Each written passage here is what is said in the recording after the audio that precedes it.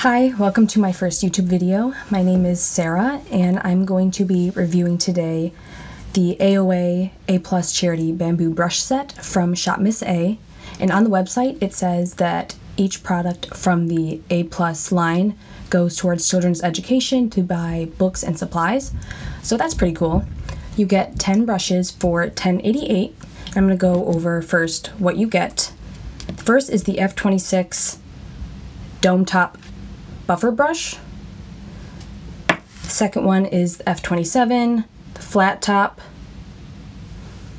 Then we have the F28 Large Face Brush, F29 Flat Foundation Brush, F30 Precise Highlighter Brush, E140 Angled Blending Brush, E141 Blending Crease Brush, E142 Pencil Brush, E144 Angled Brow Brush, and the E143 Flat Eye Brush. So I'm going to be testing these out today to see how they are. Off the bat, they are pretty soft.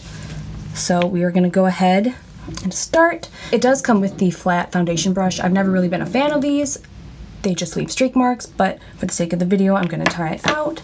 I've already washed, moisturized, and primed my face. I use the Revlon PhotoReady Pore Reducing Primer, and my foundation is going to be the CYO Lifeproof foundation.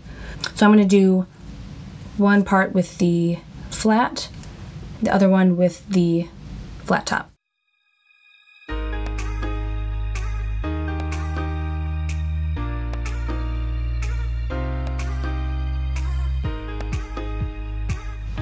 The flat top buffer brush, it's kind of flimsy. It's not going to be as dense as some other ones that are obviously more expensive that you're going to get.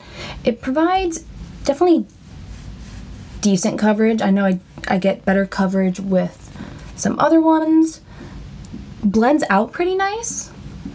I don't see any streaking or any issues. I'm going to go in and try the flat traditional foundation brush. Yeah, it doesn't really blend it in. It kind of just smears it around. I still have a lot of redness and scarring coming through. I typically just, if I have these brushes, I will use them for masks. They work well to apply masks. I'd probably just use that for this. Now, it didn't come with a concealer brush, so I'm just going to use my typical... Oh, and I use the Morphe M173. Okay, I think I'm going to use the F26 Dome Brush for powder. I'm going to be using the Coty Airspun powder to set my face. It's really soft. I actually really like this brush. It feels very soft. It doesn't irritate my skin at all. Okay, I really like that one. I will definitely be putting that in my routine. I'm going to be using the large face brush for my blush. I think it's too big to use for bronzer, so I'm just going to use my normal bronzer brush. For blush, I'm going to be using the Ulta Beauty Flush Brush in Pink Prosecco.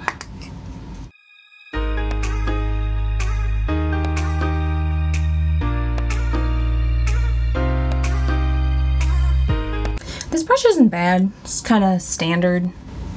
It is soft, so it's something I might use in the future. Next, I'm going to use the angled eyebrow brush to see. I'm going to be using a powder, see how it applies. I really like my eyebrow brushes to be pretty thin, so you can get a clean line.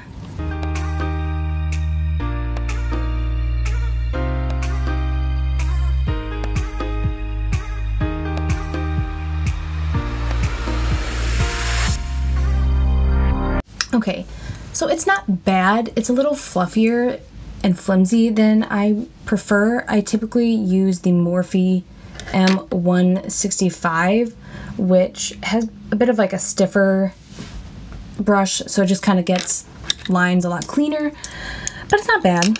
I'm going to clean up my brows and then move on to eyeshadow.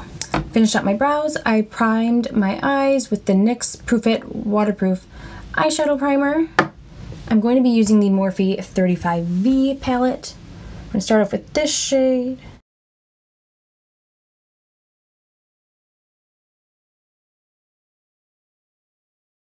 To do all over lid, I'm going to be using the fluffy brush. I've noticed already that it is shedding. It's the only one I've noticed that's shedding, but quite a few have come out already.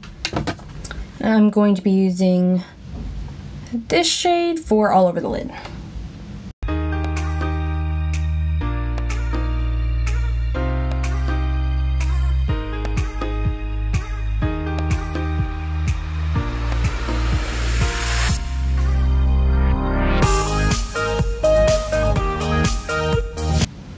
We're losing some more. The brush isn't bad. I definitely wouldn't use it for all over lid shade in the future, but since we only have a few brushes, thought I would make do with it. I'm going to use the angled blending brush. It says it's really good for crease, so I'm going to try that. I'm going to be using this darker shade right here.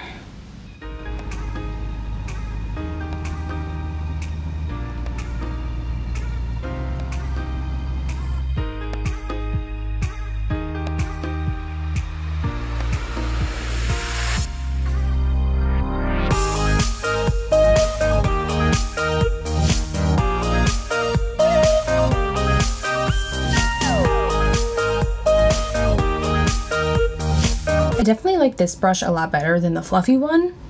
It's stiffer, so it just feels nicer. I'm going to use the small flat one to do shimmer shade. I'm going to do this color.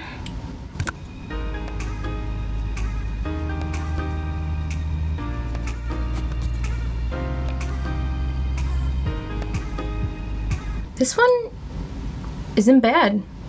I like it. I'd use it again. Next we have the pencil tip one. I'm going to take that same brown shade for the lower lash line.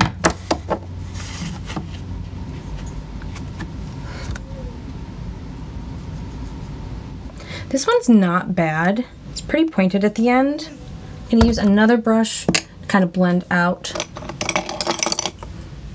a little bit more. The last one we have is the F30 highlighter brush. I'm going to be using the AOA pressed highlighter in Tiara.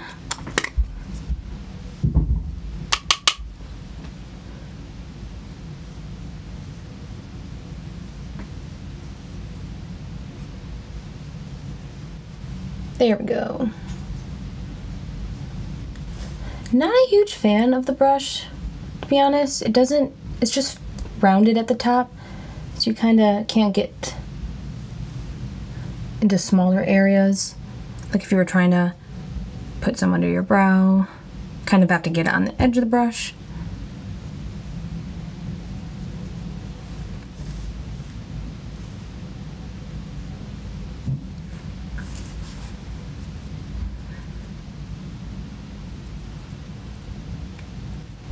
I don't think I'd use it for highlight. I might use it for something else. That was the last brush. I'm gonna pop on some eyeliner and mascara and then give my final thoughts. My dog is sitting outside whining, so hopefully you can't hear that. Okay, I forgot to mention in the beginning of the video that the brushes also come with a bag, so you can take them traveling, which is also pretty cool. All in all, it's a great brush set, especially considering the price. So if you're like me and you can't really afford the high-end brushes and you're just someone who messes around with makeup every day, then it's definitely a great brush set for you to try out. My cat is just photobombing right now. Thank you for watching. If you enjoyed this video and found it helpful, please give it a thumbs up. If you want to see more videos on drugstore makeup, DIY makeup, be sure to subscribe. Thanks for watching.